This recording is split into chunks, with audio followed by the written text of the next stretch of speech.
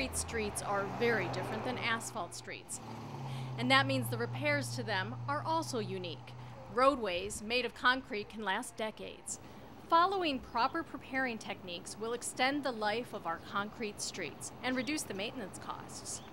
There are two kinds of repairs we perform on the city's concrete streets. One is a partial depth repair. This requires the removal of the pavement surface, generally through milling. The other kind is a full depth repair. This requires complete removal and replacement of a section of the concrete roadway.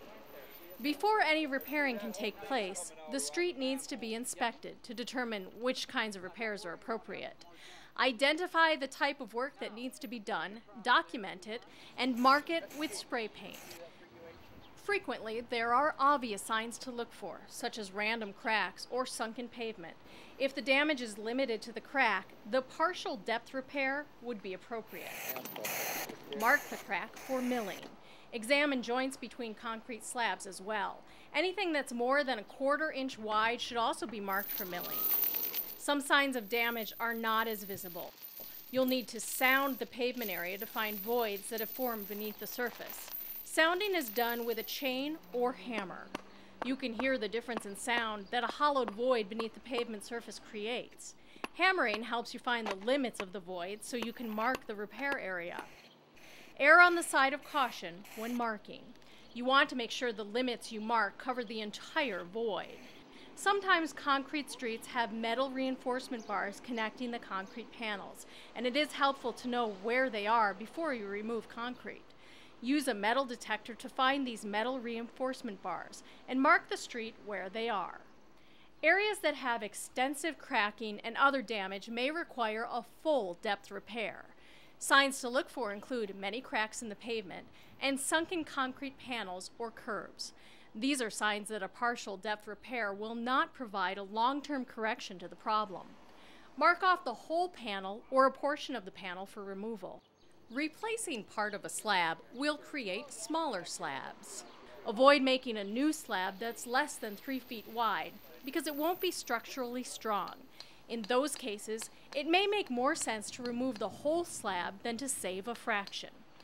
When angle cuts are needed, like around manholes, avoid creating sharp angles. And always try to make your angles as close to 90 degrees as possible. When you're ready to make partial depth repairs, you'll need a milling machine.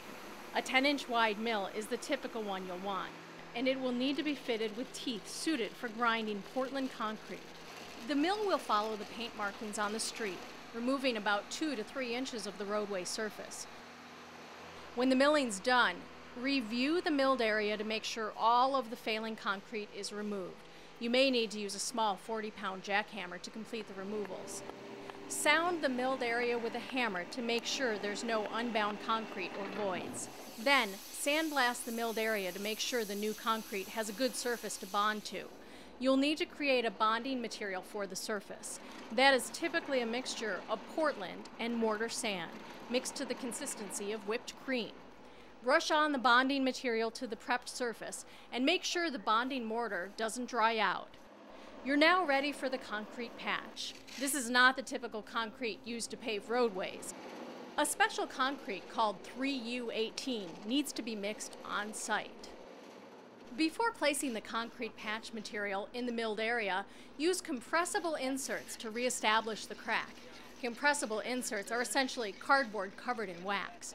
Do not use expansion felt for partial depth repairs. Only use them for full depth repairs where needed. The insert will help turn the crack into a new seam between 2 smaller concrete panels. The managed crack will prevent an unmanaged crack from forming. Shovel in the 3U18 concrete mix and trowel it into the milled area. Make sure to use a small concrete vibrator to help consolidate the 3U18. When that's done, use some of the bonding material to feather out the edges of the patch. This is a critical step in making the patch bond with the existing concrete. Once that's done, and the patch surface is smoothed and brushed, apply a heavy coating of concrete curing membrane to the surface. Do not use a water-based membrane. Check with your engineer on the specified curing compound. After the concrete has cured, Another crew will place bituminous crack filler into the crack. Your partial depth repair is now complete. Now to making full depth repairs of concrete streets. The failed concrete needs to be removed, so saw the pavement to its full depth. You'll need a large concrete sawing machine for this work. A machine with 60 horsepower or greater is generally required. Once panels are cut, you can remove the old concrete. For the larger pieces, put in anchors and lift the panel out with a crane. Lifting out intact panels prevents damage to the soil underneath, which saves time on the project. When panels are too damaged to lift out, carefully remove them with a forklift or other machinery. Once the damaged roadway is removed, replacing it is very similar to creating a new concrete roadway, with some important exceptions. One of those is the installation of steel reinforcement bars in the remaining concrete road. When the roadway is replaced, the bars will help distribute the weight of vehicles from one concrete panel to the next. Use a gang drill, or a drill that can make holes horizontally, to drill into the adjacent concrete pavement panels. The bars are usually spaced about 12 inches apart, but you can locate them so they'll be under the wheel path of vehicles. There's less of a need to place the bars in the roadway that's used for parking. A rule of thumb is to have an 1/8 inch diameter of bar to an inch of pavement depth. In the project you see here, the pavement is 6 inches thick, so 3/4 inch bar or a number 6 bar was used. Before putting the bars into the holes, they will need non-shrink grout applied, so they'll adhere the steel bar into the pavement panel. The other end of the bar is greased or oiled to make sure it does not adhere to the new pavement. When it's time to place the concrete, a typical 3A42 MnDOT mix is sufficient. If there are manholes or drains, add a fabric around the rim before pouring the concrete. And once the concrete is in place, sink in bars to help reinforce the drain area. This is important because manholes and drains are areas where cavities and other erosion often take place. After the bleed water has evaporated, trowel and boom the finished concrete as you would in a normal concrete road paving project. Apply the concrete curing membrane. The final step in concrete rehabilitation involves diamond grinding the entire pavement surface. This takes place about 4 weeks after the patches are made to give some time for the concrete to cure. Diamond grinding creates a uniform concrete paving surface. And since it's being done at the end of a project, the diamond grinding makes transitions from the patches you made to the existing pavement a lot smoother. The end result is a better driving surface for the public.